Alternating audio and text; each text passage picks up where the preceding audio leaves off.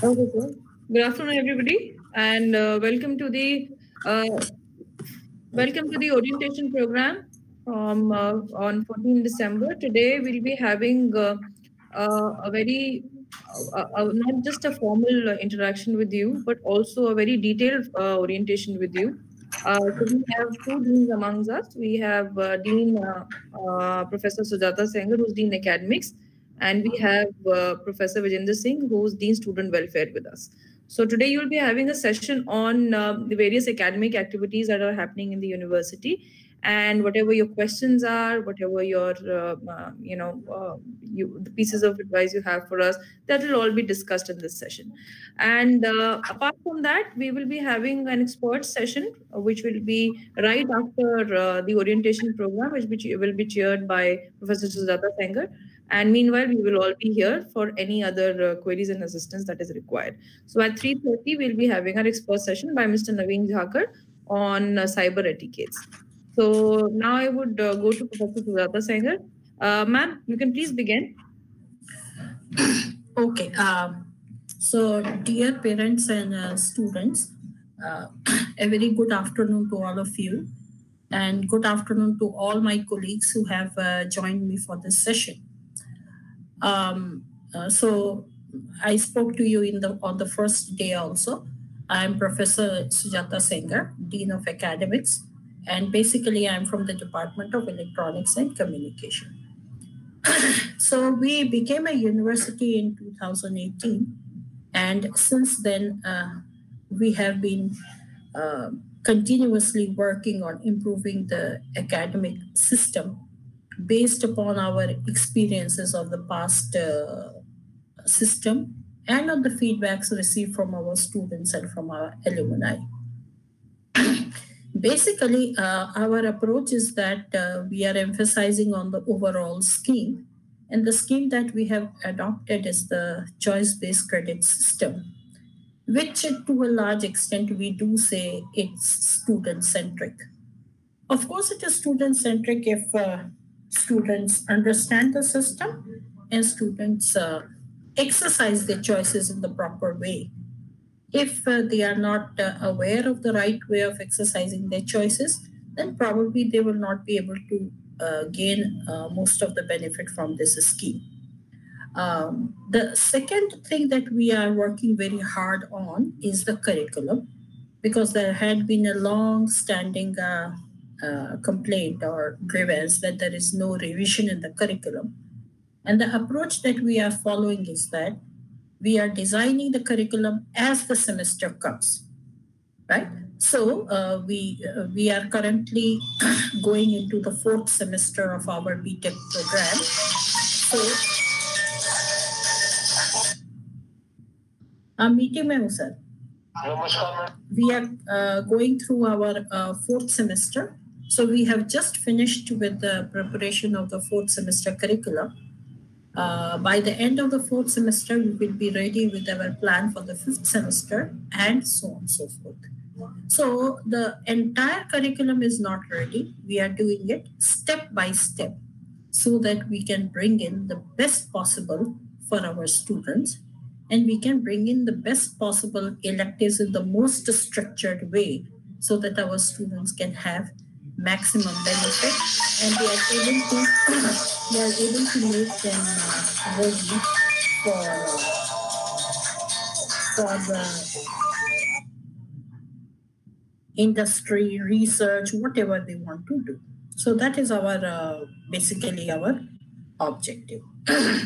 So our aim at NSUT here is to prepare the students in the best possible way so that they are ready to face up the challenges in life and they are ready to embrace whatever is their choice. Either they want to go in for management-based jobs, or they want to go in for research-oriented work, or they want to go for higher studies, or they want to go in for entrepreneurship. Whatever it is, we would like to accommodate all students, and we would like to accommodate all choices, and we would like to groom all possible fields of interest of the student. So this is basically possible only if we embrace what is known as a choice-based credit system. So if you allow me, can I present my screen? Asta? Yes, ma'am, you can present it. So because I've made a small PPT for the students, I'll present the screen so that they from your side itself understand the scheme.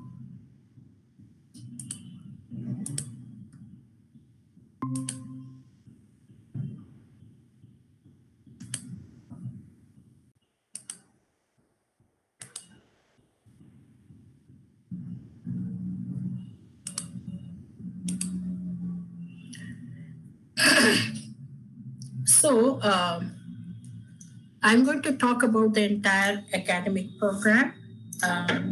At some places, I might appear a bit hard on my words, but those are not my words.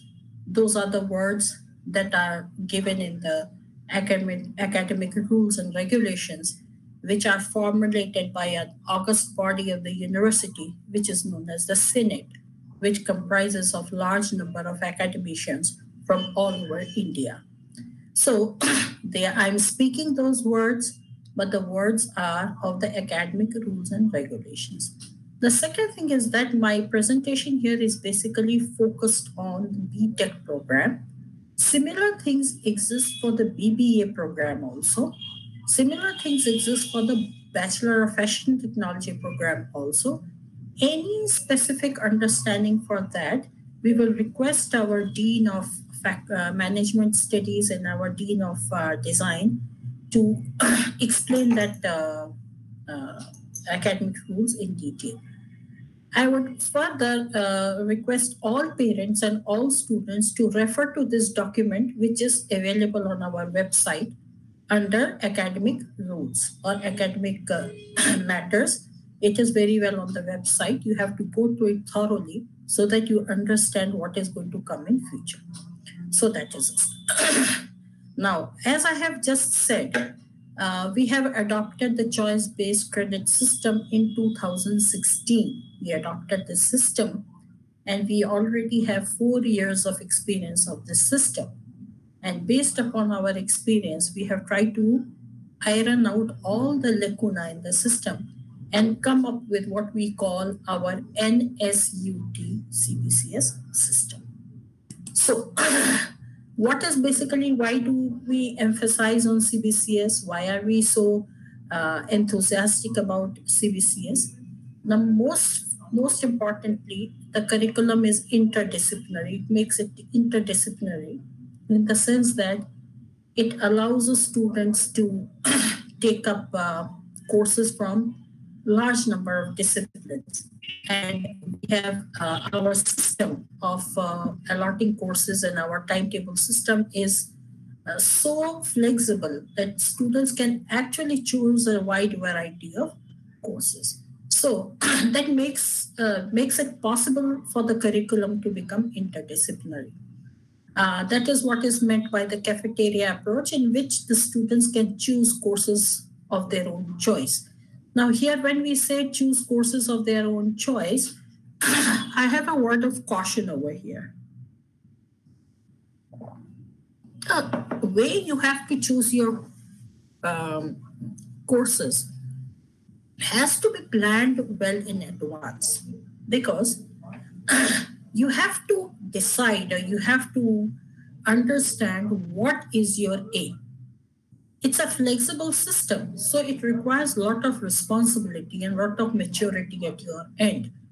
And of course, we are there to help you to understand how to make your choices, provided the students attend the orientation programs that we hold for them regularly, at least one program a semester. Not only that, each department has an academic officer, and students can take their guidelines also. Now, why I'm saying it is that you have to be responsible is that if you want to take a particular course X in the 7th semester, then you have to start planning to take their prerequisites in the previous semesters, so that in the 7th semester you can opt for a particular course. If you do not do this planning in the systematic way, maybe in spite of all the flexibility that we allow you, you may not be able to do the course of your choice. If required, and if thorough presentation on this is required, we will definitely do that. That depends upon how the students approach me, and we will definitely do that. Now, there we give additional avenues of learning beyond the core courses. This is more or less the same as what we have said in the cafeteria approach. Some courses are mandatorily have to be studied, and some are of your choice. So you can choose beyond those core courses, and so you can explore other avenues also.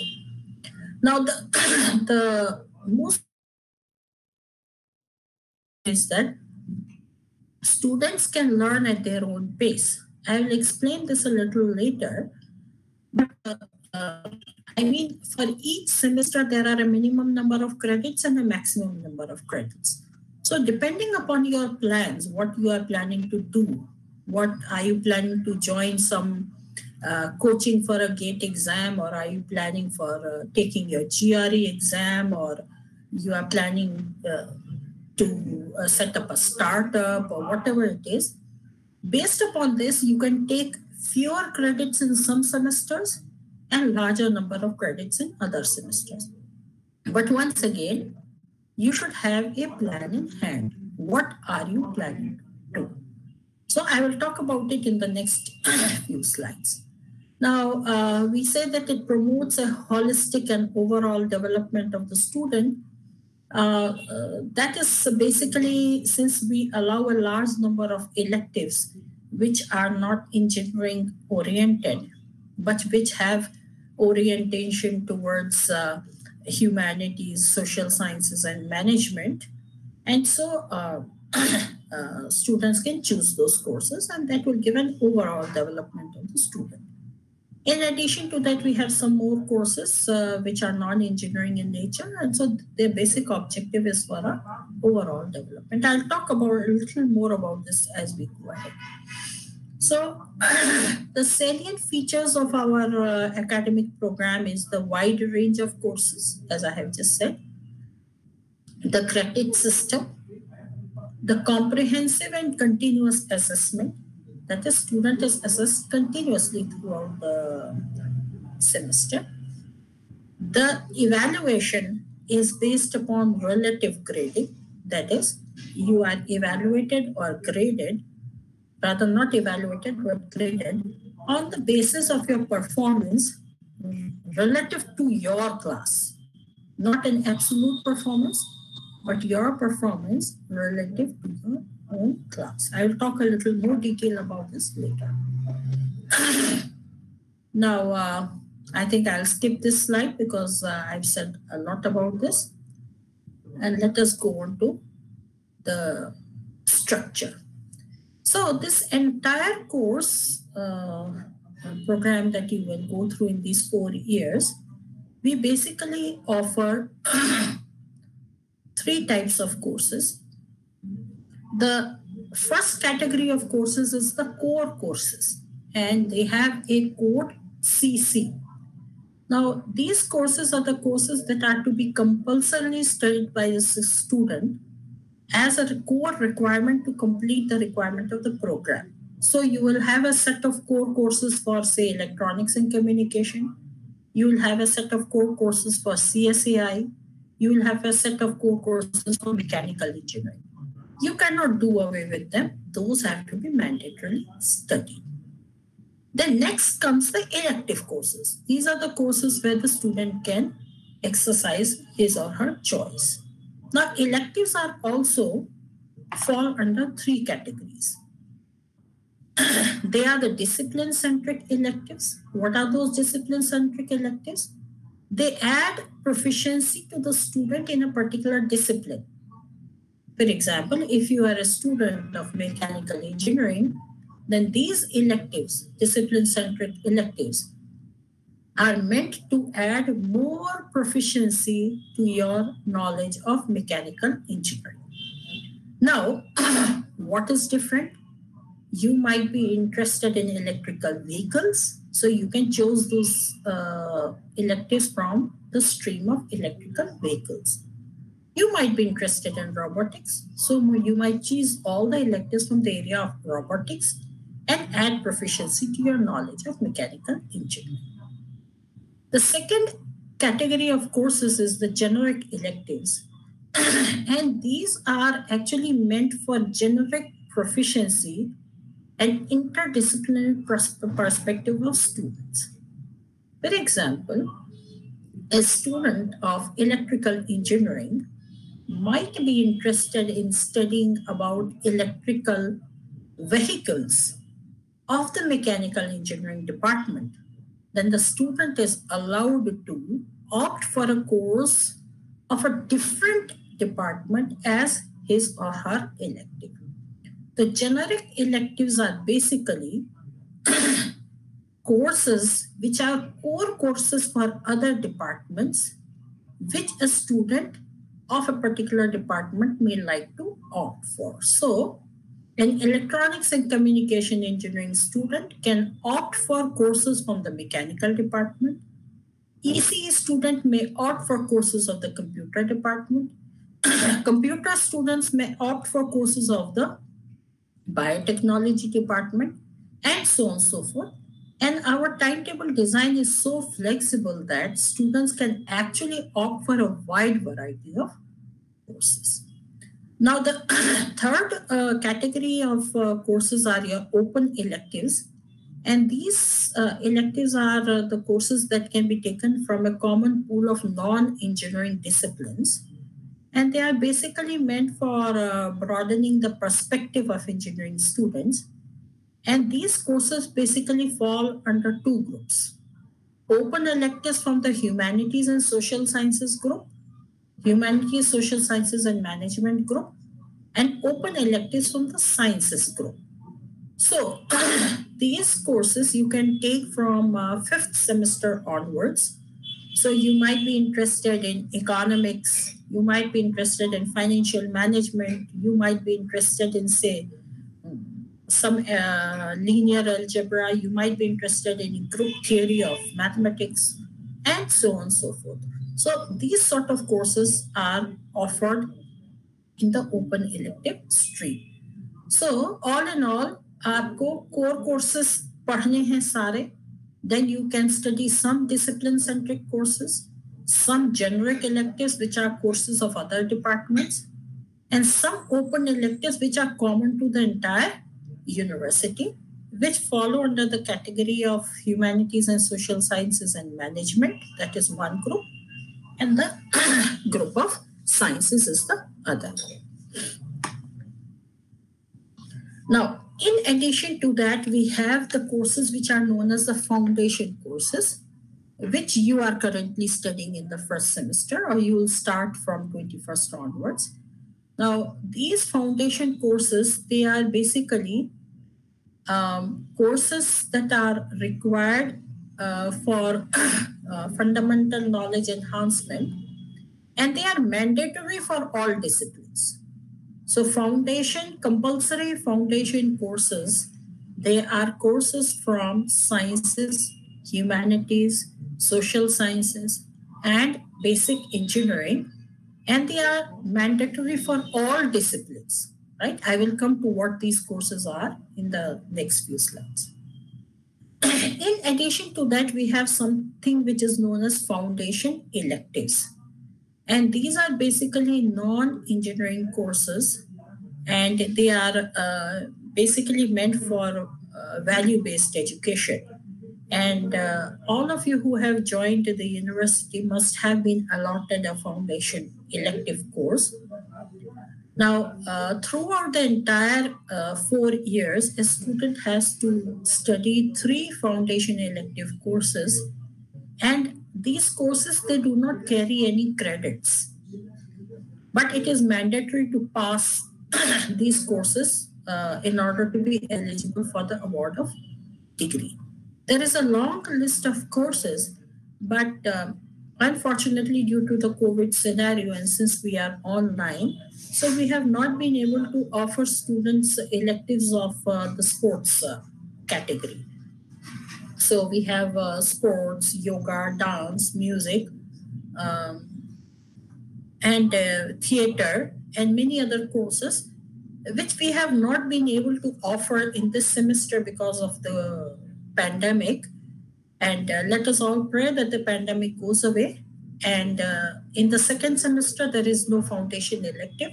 But in the third semester, again, that is August 2021, if everything is fine, you can enjoy the sports ground, you can do theater, you can do music, yoga, and many other things. So these are the courses that fall under the category of foundation elective.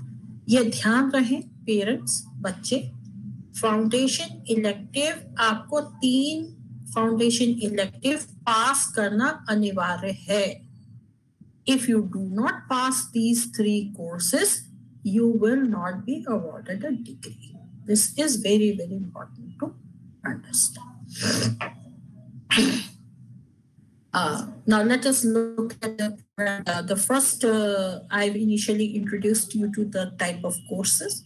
So if we summarize, there have first year में आपके आते हैं foundation core, compulsory foundation and foundation electives. उसके बाद आपके second semester onwards you will have core courses, and then from 5th semester onwards you will have core courses plus elective courses.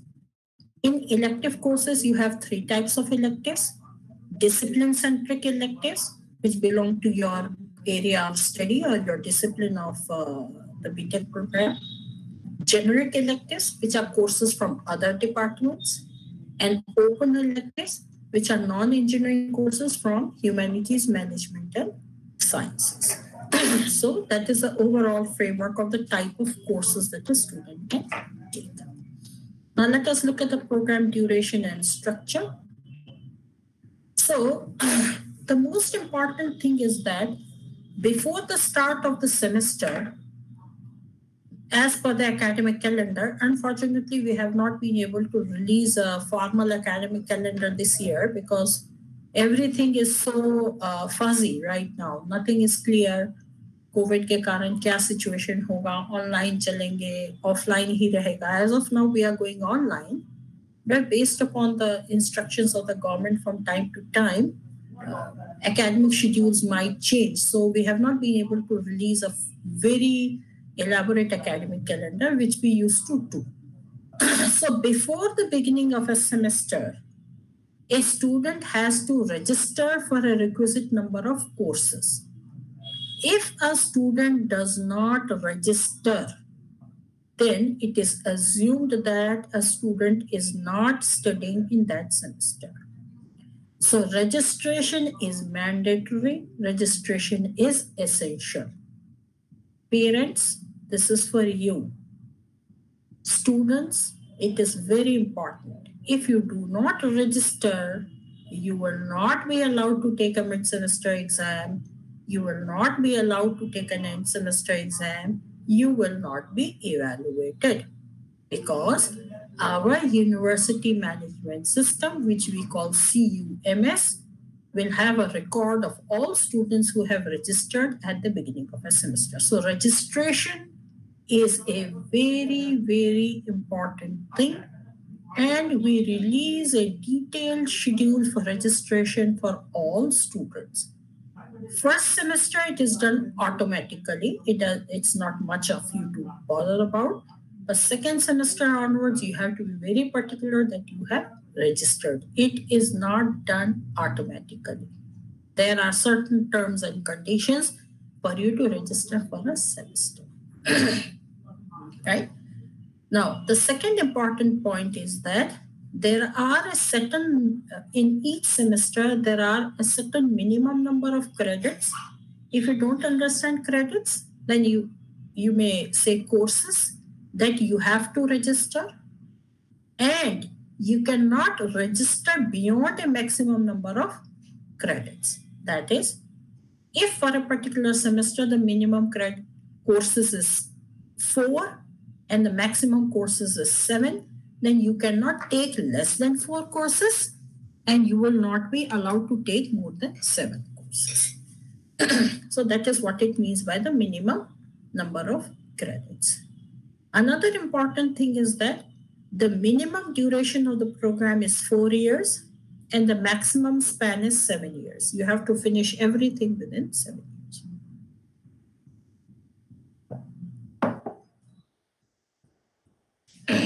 Now, this is the semester-wise course credit distribution. This is a little, it might appear very cumbersome for you to understand at this stage, but a little understanding will not be out of place. So you are here in the first semester right now. If we look at the types of courses that we have, then you have to take one non-credit course, which is a foundation elective. All those of you who have joined and who have been allotted a roll number, I'm sure all of you must have been assigned a foundation elective course, and in fact, your classes are also going on. In addition to that, every student has to study 5 foundation courses. The category is 5 foundation course. तो आपको first semester में 5 foundation course करने पड़ेंगे. There are no core courses, no electives, no training project. This makes it 6 courses, where 1 course is a non-credit course, 5 courses of 4 credits each. So that makes it 20 credits. Now, if I try to explain the next semester, second semester, there is no foundation elective. There are 3 foundation core courses and 3 department core courses. मतलब second semester onwards, आपके अपने department के courses आना शुरू हो जाएंगे. You start studying courses of your own department. Now, if we look at it, again, it is 6 courses and all of 4 credits. So this makes it 24 credits. If I say go to the 5th semester, suppose, then there is no foundation elective, there is no foundation core. You have 4 core courses, and then you can choose between department elective and other electives. The minimum number of courses that you have to mandatorily study are 4, and the maximum that you can study are 7, meaning thereby that you can choose to study between 4 to 7 courses. Now, here is what I want to explain and make you understand. Suppose there is a student who is going to prepare for some examination which will be held somewhere in, say, the 7th semester. आप 7th semester के दौरान कोई आपका exam है, GRE है, gate है, वगैरह वगैरह, जो भी आप कर रहे हैं, अगर वो आपको 7th में करना है and you feel that you would like to take lesser load in the 6th semester and you will want to focus more on your competitive exam that is to come, for example, CAT, GATE, or whatever it is, then you are free to study only 3 courses minimum. आप 3 पढ़ लीजिए, आप 7 मत पढ़िए. But since you have only studied 3 courses here, you will have to take either more courses in the 5th semester, or you will have to take more courses in the 7th and in the 8th semester. So that depends upon you. There is a flexibility after the 5th semester. 5th to 8th, there is a flexibility.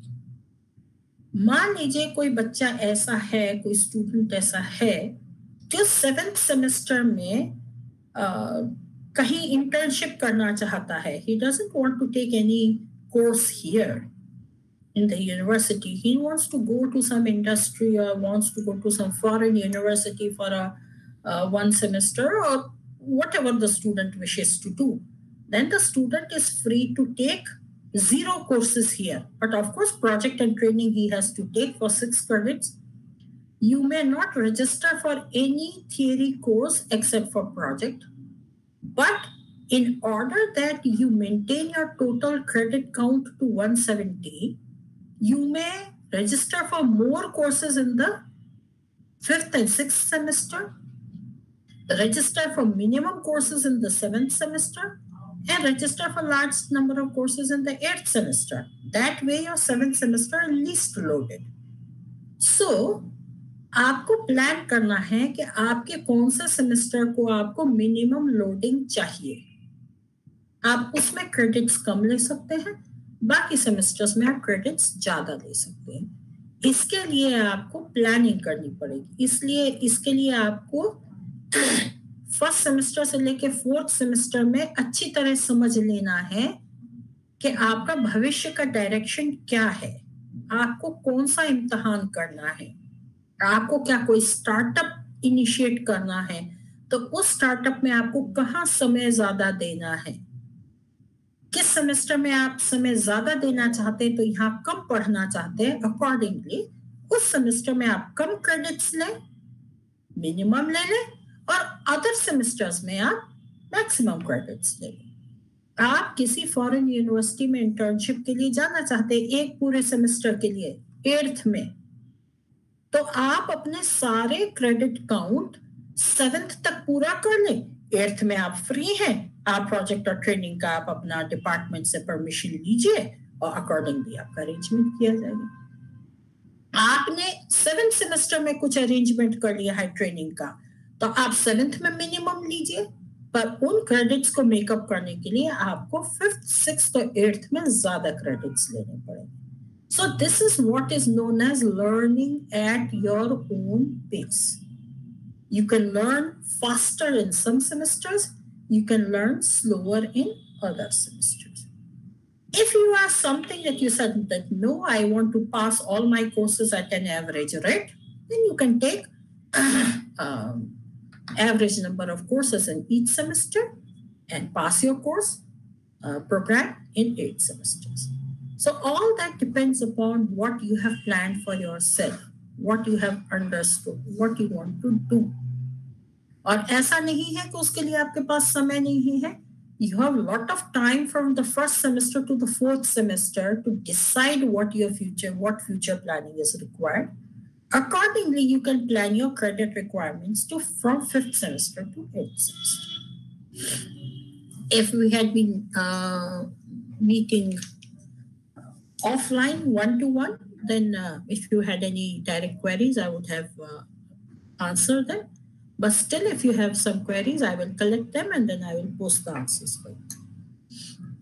So, the total number of credits that you need to earn are 84 credits in the 4th semester, first 2 years, and in the next 2 years, there are 86 credits. That is what you have. The pattern for the 84 credits is fixed, 20, 24, 20, and 20. And the pattern for the 86 credits in the 3rd and 4th year are variable. It is for you to decide how many credits you want to take, when and where. Now, since you are in the 1st semester, so this is the structure for the 1st semester course. The courses that you are taking these are known as the foundation core courses. And these foundation core courses are mandatory for all programs and all disciplines or all branches. And it is mathematics is one course, जो आप सभी पढ़ रहे होंगे. The other core course is computer programming / English. So some of you must be studying computer programming and some of you must be allotted English. Then there is another course which is known as electrical and electronics engineering, which is mandatory for all students, and all of you must have been allotted this course. Now, if you look at this course, the mathematics course falls under the category of basic sciences. Computer programming falls under the category of engineering sciences. And English falls under the categories of humanities and social sciences. So, ये जो आपके foundation core courses है, इसमें आपके सारे courses की variety है, more or less in equal weightage. Then the other course that you must be studying is either physics or environment science and green chemistry. Those who have studied physics in this semester, in the 2nd semester you will study chemistry. And the ones who are studying chemistry in this semester, the next semester you will be studying physics. Both of them are of the basic sciences category. Then there is one course on basics of mechanical engineering, which is mandatory for all students. And all of you must have been allotted this course. The last course is the foundation elective course, which if you look over here is a mandatory course. There are no credits for this, but it is mandatory to pass this course. Now, in this table is the evaluation scheme, which we'll be talking about a little more in detail. So mathematics course doesn't have a lab. So the theory part has continuous assessment, 25 marks, mid-semester 25 marks, end semester 50 marks. ऐसे ही आपका computer programming and English has a practical component. So theory and practical, accordingly, you have this distribution of marks. So this is the scheme for the first semester. And for the second semester also there is a table like this. And as I said right in the beginning, this table is being generated every semester for the next semester. So we have just finished this work for the fourth semester. During fourth semester, we will prepare the scheme of courses for the fifth semester so that we are able to bring in the latest developments in technology into your curriculum. So this is what we are trying to do for our students. Now, comprehensive and continuous assessment is one of the key features of the CBCS scheme. And I think you already have an idea about it, but still let us have a look at this. So foundation courses, there is no end semester exam. It's continuous assessment only of 100 marks. इसमें कोई formal mid-semester, excuse me. There will be no formal mid-semester exam or end semester exam. But you will be assessed continuously for this course. Now we have courses which have theory and tutorial. For this continuous assessment, which will be based, I will show in the next slide how it is done. You have a mid-semester exam, which is a theory exam, which will be worth of 25 marks, and an end semester exam, which will be of 15 marks. Similarly, you have courses which have theory and practical. Mind you, one thing that is to be very, very clear over here is that practical courses are not separate courses. They are part of the course itself. So you have theory plus practical type of course or theory plus tutorial type of course. So here the theory assessment is 15 marks. Mid-semester for theory is 15 marks. End semester theory is 40 marks. And continuous assessment for practical is 15 marks. And end semester for practical is 15 marks. So this is the evaluation scheme for various courses. Currently, you must be only bothered about FE and FSC type of courses. So this is the distribution of marks. Now, here I would like to say something. अगर आप इसको बहुत ध्यान से देखें, please excuse me for using Hindi in between. If you look at this very carefully, you have 25 marks, which is for continuous assessment. थोड़ा-थोड़ा पढ़िए, थोड़ा-थोड़ा इम्तिहान हो जाएगा. There is no problem at all in scoring good in these 25 marks.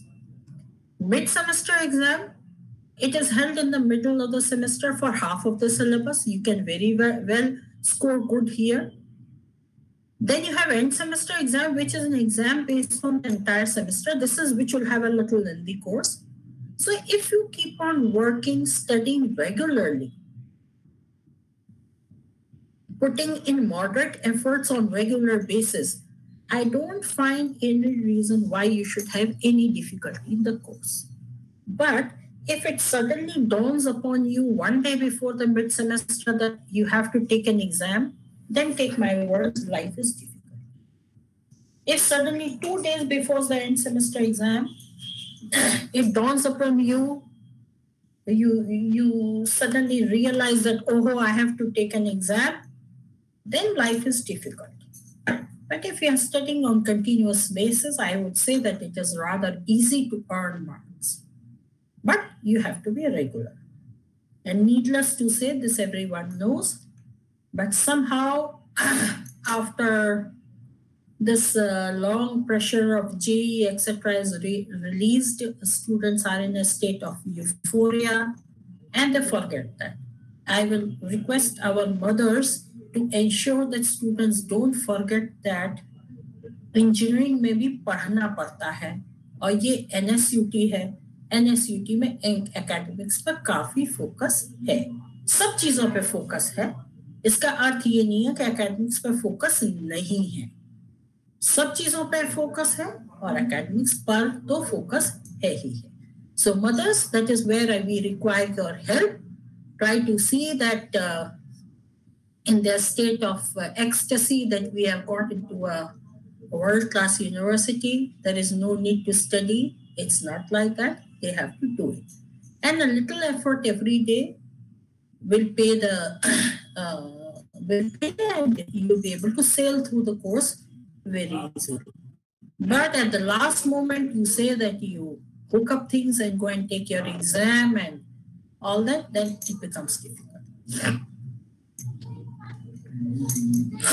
Now, the continuous assessment part, if you look at the previous slide, the continuous assessment part has a significant weightage, 25% here and 15 marks here and 15 marks here, that is 30% marks here. So that is a significant weightage. So this table might not appear to be very, very, very relevant in this semester because of the unusual circumstances, but more or less this is what is followed. Continuous assessment is done on the basis of 2 mandatory class tests, assignments, teachers' assessment based upon surprise quizzes, viva voce, class attendance, etc., etc. And theory with practical, which have a practical component, you have 1 mandatory class test, 1 mandatory lab test, assignments, projects, etc. So if I go back, you have 1 mid-semester exam, you have 1 end-semester theory exam, you have 1 end-semester practical exam. These are 3 exams here, and then you have 2 class tests here. So you have to take at least 5 assessments per semester. And these number of assessments have been increased due to the COVID pandemic, so that we have regular assessments because of the online scenario. So the assessment mechanism is slightly different during this COVID situation. But I'm sure by the time this first semester is over, we will be able to get rid of COVID and we will come back to our normal scheme of evaluation. And this is the normal scheme of evaluation. So even in normal assessment, a student has to take 5 assessments for each subject. In addition to that, the teacher may give you assignments. The teacher may give you quizzes. The teacher may give you projects. The teacher may give you take a viva or and so on and so forth. So that is what it means, continuous assessments. Minimum 5 assessments in a semester. And if you work persistently at a moderate pace, there is no reason why you should have any difficulty in any one of the courses. But if you sleep and suddenly you get up one morning and walk up for the test, definitely there's a difficulty. Now we have talked about the type of courses, we have talked about the assessment, and let me talk about the grading. Asa, do I have enough time? How much time do I have? Yes, ma'am, you have time. Okay. We have about 40 minutes on us. That's not an issue. So now grading. Grading is relative grading in our university. We have adopted relative grading. And the letter grades that are assigned to the student are as follows. You have O grade, A plus A, and so on and so forth. And then the grades below serial number 8, these are, I pray that no student ever sees these grades. These are the grades where I should have marked them red rather. So fail due to detention because you didn't come to the university, fail because you were absent, and withdrawal because you withdrew from the course. So all these, if you get an O grade, you are given a grade point of 10, and so on and so forth. So this is, I think, quite standard. Even in your schools, you must have come across this. What is different is the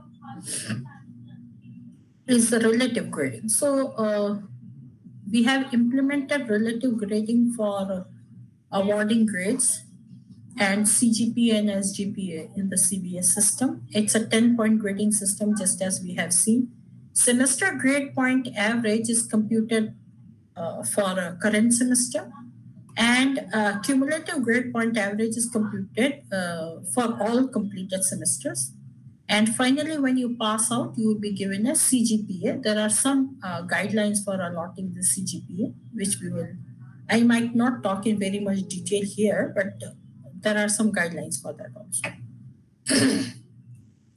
Now, this is something which appears to be a little tedious, but it is actually tedious to understand.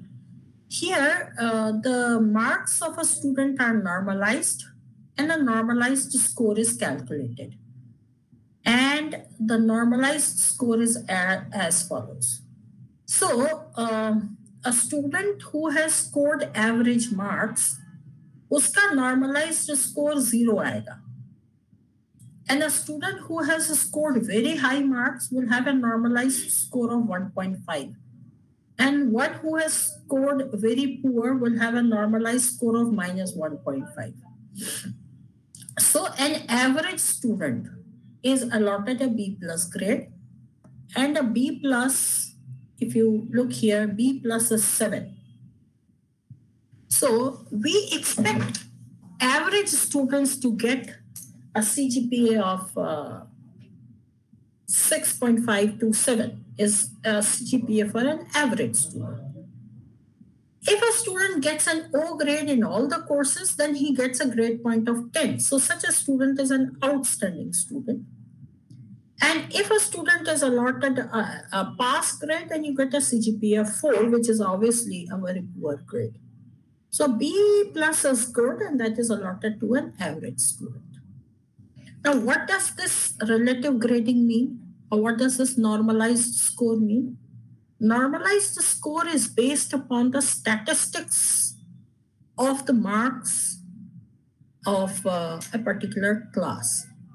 So, if in a particular course, the average score is 70%, then 70% student will be given a B plus grade, right? And that becomes a 7 CGPA. If the average in a particular class is 78, then 78 marks a student will be given a grade of B plus, which is equivalent to 7 point. So, effectively speaking, your score has been lowered. If the average score of a class is 60 marks, then you get a B plus for 60 marks, which is equivalent to 7. So that becomes 7. So your score has been upgraded. So these grades that you get is relative.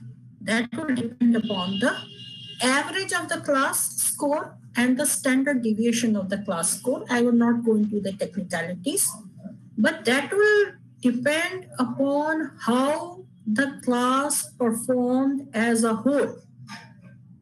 Now here, on the very first day to talk about something to the parents and students of this nature doesn't look nice, But I think as a teacher, I should definitely talk about it. Look, in this online mode, we have been left with no option but online assessments. And our experience has said that students resort to unethical means in the online mode. It is a little difficult to adopt unethical means in the offline mode. And those who do get involved in them, unethical means, there are a lot of examination section has unfair means, etc. rules to tackle those students. But you get involved in unethical means and you share answers, and good students in the class are very concerned about their friends and they share the answers. And what will happen?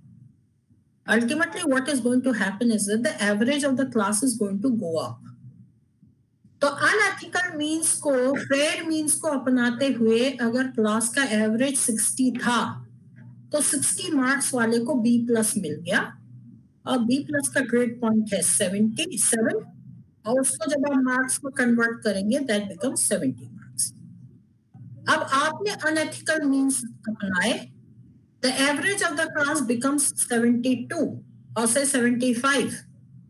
Then B+ is awarded for 75 and your marks, which were 75, is translated to a grade point of 7.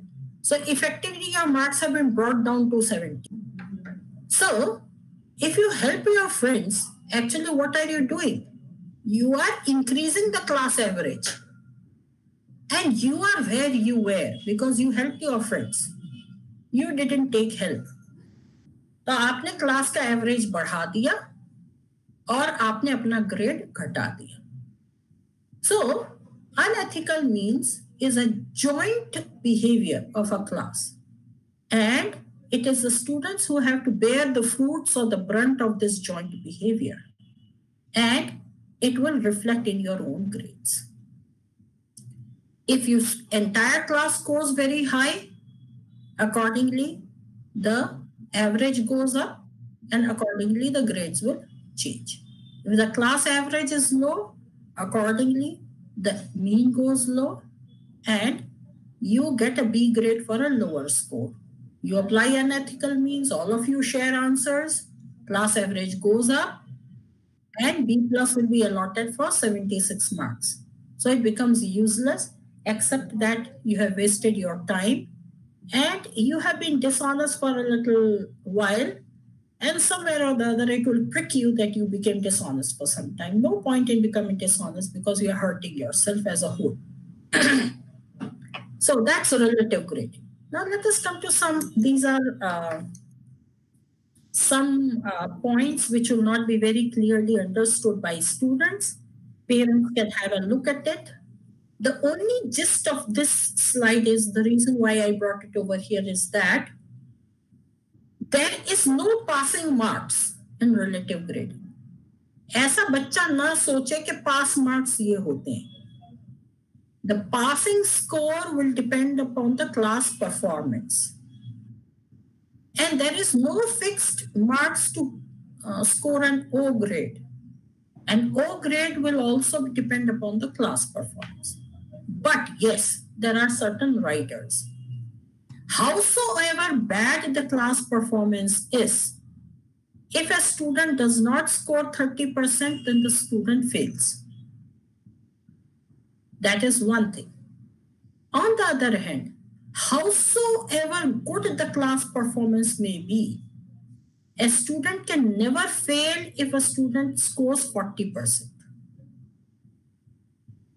If a student scores more than 40%, so the passing marks will lie somewhere between 30 to 40. That will depend upon the performance of the entire class in this course. For a particular course, the passing marks might be 30. For another course, the passing marks might be 41. And they can range anywhere between 30 to 40%.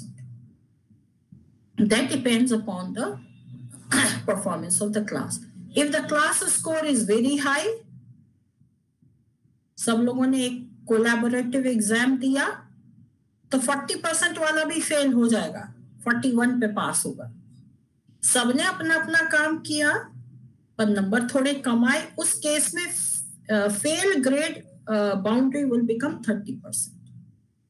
Similarly for O grade, it says that whatsoever be the situation, if you have scored less than 85%, you can never be given an O grade. But if you score more than 95%, then you will definitely be given an O grade irrespective of the behavior of the class. So the O grade also varies between 85 to 95. मैं फिर कह रही हूं, सबने collaborate किया तो O grade का boundary 95 पहुंच गया. You will get a O grade only if you score 96%. Everyone did his or her work. Paper was a little tough. You didn't score that high.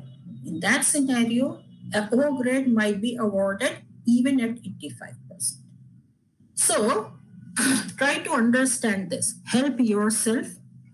Help others in the right way ethically. But unethical means is never helping. It is creating problems for yourself also. And this is what I've tried to explain. Now, to summarize, passing score, fail boundary can be anywhere between 30 to 40. O grade boundary can be anywhere between 85 to 95. Other grade boundaries will depend upon the upper boundary and the lower boundary. I might not be very clear because the students are not aware of this, but one thing that should be clear is that if the class average is not very good, then the student can pass at 30%. If the class average is very high, then a student scoring 40% can also fail. If the class average is not very good, then you might be awarded an O grade at 85%. If the class average is very high, then you might not be awarded an O grade even at 95%. That is the crux of this relative grading scheme. The grades and the corresponding marks depend upon the relative performance of the student with respect to the class. You collaborate with each other, you are doing nothing but increasing the boundaries and making it more difficult to achieve a particular grade. I hope I've tried to explain this. Now the most difficult part, that is the attendance and the detention rules. Well, one thing that I need to draw your attention is that minimum requirement of attendance is 75%. Of the total number of classes held till mid-semester and end-semester exam, in order to be eligible to appear for mid-sem and end-sem in a subject. So if you have not attended 75% classes till mid-sem, you will not be allowed to appear for mid-sem. Now that is not Sujata Singer's verdict. This is what is said in our rule book. I am only implementing those rules. And I'm happy to do that. And end semester exam tak agar aapke 75% attendance nahi hui, then you will be debarred from end semester. Now, minimum attendance is 75% doesn't mean that a student should always be hovering on the boundary of 75. That you miss one class and you become 74, and then you spend the time which you should have spent on studying for your exams running to offices to claim a relaxation in the marks, because next clause says the Dean Academics can allow a relaxation. And you will come up with all sorts of certificates saying that I was ill, etc., etc. Remember, 75% is the minimum. It means that you have already been given a 25% allowance for illness, family issues, other issues, fun and frolic, whatever you want to do. Our semester teaching runs for 13 weeks. That is the thumb rule. And 25% of 13 weeks comes out to be around 1/4. So 1/4 of 13 weeks is what? A little more than 3 weeks. So in one full semester, you can fall ill for 3 weeks. You can attend to your family issues for 3 weeks. You may go for a outing for 3 weeks. No problem. That allowance is already given over there. If you want to claim a further relaxation of 10%, then you have to convince this fellow, this person. Today it's Sujata, tomorrow it may be someone else, that you need 10% relaxation, more relaxation. And now you say कि मुझे खांसी हो गई थी. खांसी के लिए आपको 25% टाइम दिया जा चुका है. 3 हफ्ते तक आप खांसी वासी निपटा लीजिए. But if there is a student who had to undergo surgery, the student was unable to come to college, then that person will definitely be given a 10% waiver. If there is some boy or some girl who has met with an unfortunate incident at home, loss of a parent, loss of a grandparent, and or any other matter which definitely was a genuine reason, then you can claim this 10%.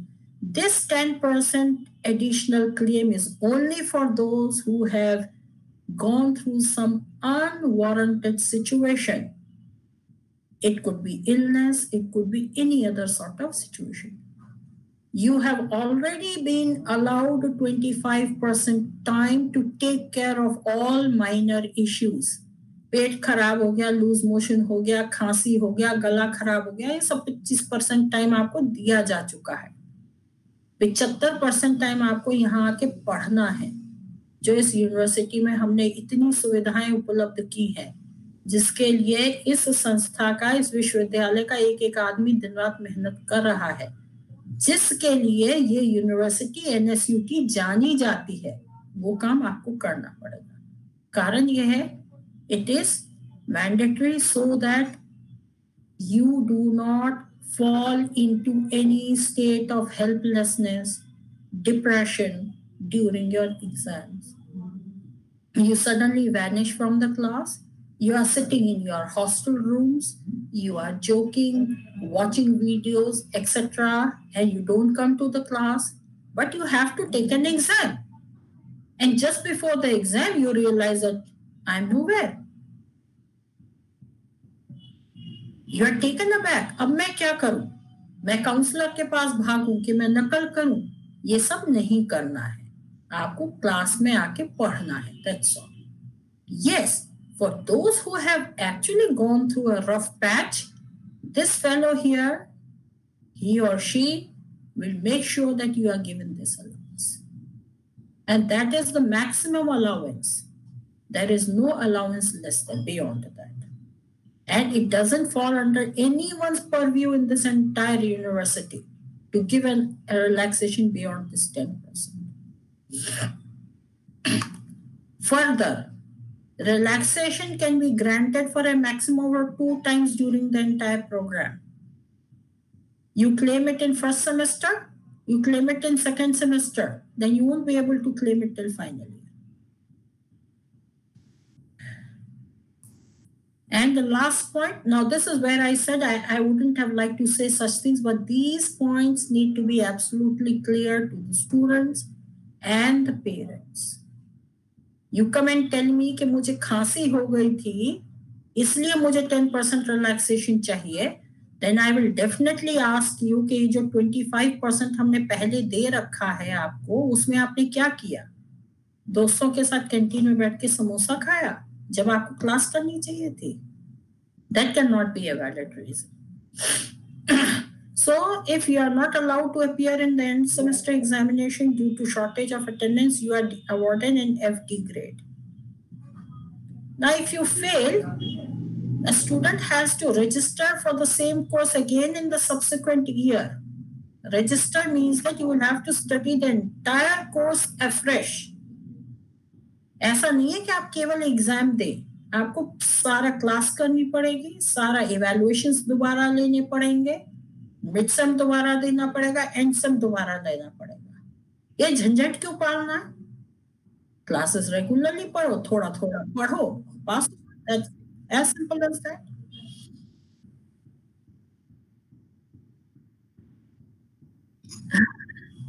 क्या? Students, just understand one thing clearly. If a student fails in a particular course, then the student has to re-register for that course. Re-registration involves a re-registration fee of some 6,000 to 7,000 rupees per course, number one. Number two, you have to attend all classes and maintain the 75% attendance there. Again, you will have to take all the class tests. You will have to submit all the assignments. You will have to write the mid-semester exam again. You will have to write the end semester exam again. And then according to the new class with which you had appeared in all these exams, you will be graded. So failing a course doesn't mean that you suddenly come and give only the end semester exam. No, the entire course has to be repeated. The logic behind this and the reason behind this is that more than 50% of the evaluation is based on continuous assessment. If a student fails a course, we say that the student has not understood the course. And since the assessment is around 50% based on, and when these backlog courses keep on accumulating, I have seen students in a lot of trouble. And unfortunately, we can't help them. All I have to, that again, I'm now appealing to the mothers. I said on the first day also, your role is not over. ये जो हमारे छोटे छोटे चूजे हैं ना, जिनके नए नए पंख निकले हैं, and they don't know where they are flying. Many of them don't know. Rather, most of them don't know. They suddenly realize when the first semester result is declared. What happened to us? We were the brightest in the whole of India. That is why we came to NSUT. What happened to our grades? We are getting C grade, we are getting D grade, we are getting F grade. And then you will curse the system. The system is not to be cursed. We told you at the right time. So parents, please keep a watch on your child. Education in NSUT is not that simple. They do need to put in their efforts. And if they are not opening their books regularly, if they are not opening their notebooks daily, then there is an issue. You should contact the university if you observe any such thing with your child. Because if a student gets an FD grade or an F grade, then the student has to repeat the entire course, which is a huge burden. आप 5th semester में जाके दोबारा course कर रहे हैं, उस वक्त आपको अपने प्लेसमेंट की तैयारी करनी चाहिए, आपको अपने गेट की तैयारी करनी चाहिए, कैट की तैयारी करनी चाहिए. उस वक्त आप वो सब ना करके आप बैकलॉग कोर्सेज क्लियर कर रहे हैं. So I mean, slow and steady wins the race. There is no problem at all. It's these things have been designed and the curriculum has been designed keeping the level of the student. You are very bright. You are very brilliant. Have confidence in yourself. But don't become overconfident and think that भाई आ गए अभी, हाँ अब हम पास हो ही जाएंगे. ऐसा नहीं है. NSUT में तो एटलीस्ट ऐसा बिल्कुल नहीं. तो थोड़ा थोड़ा पढ़िए, रोज पढ़िए, रेगुलरली पढ़िए, इम्तिहान दीजिए, अपना असाइनमेंट जमा कर दीजिए, ऑनेस्टली पढ़िए, ऑनेस्टली इम्तिहान दीजिए. सब कुछ बिल्कुल परफेक्ट होगा जैसे आपने अपना जीवन प्लान किया. इनमें से एक भी चीज आपने नहीं करी तो दिक्कत आपको होगी, और आप कुछ नहीं करेंगे, आप सिस्टम को कर्स करेंगे, जिसका कोई लाभ नहीं. So now let us go to the next slide, that is promotion and passing a course. Do I have some time? Okay, I'll be able to finish. So the first clause is very important, this first point. There shall be no supplementary exam. All these things I have already explained, just explained to you. But this first clause is very important. It says that a student has to earn a minimum promotion to the next year. Means that if I go back to the slide, if you look back, remember the slide that I talked about some 10-15 minutes back. First semester you are given 20 credits. Second semester you are given 24 credits. So in 1 year you have 44 credits. 44 credits roughly comes out to 11 courses.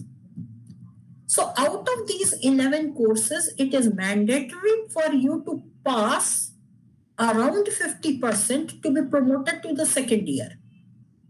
Case, a student shall not be promoted to the third semester if she fails to earn at least 20 credits. मतलब first semester और second semester दोनों को मिला के अगर आपके 20 credit से कम हुए तो आप थर्ड सेमेस्टर में तब तक नहीं जा सकते तब तक आपके ये 20 क्रेडिट पूरे नहीं होते. पेरेंट्स, आप फर्स्ट सेमेस्टर के एंड में भी देखिए आपके बच्चों का क्रेडिट कार्ड क्या है, सेकेंड सेमेस्टर के भी एंड में देखिए क्रेडिट कार्ड क्या है. We have seen and we have experienced that parents suddenly realize that their child is not in the semester in which he or she should have been.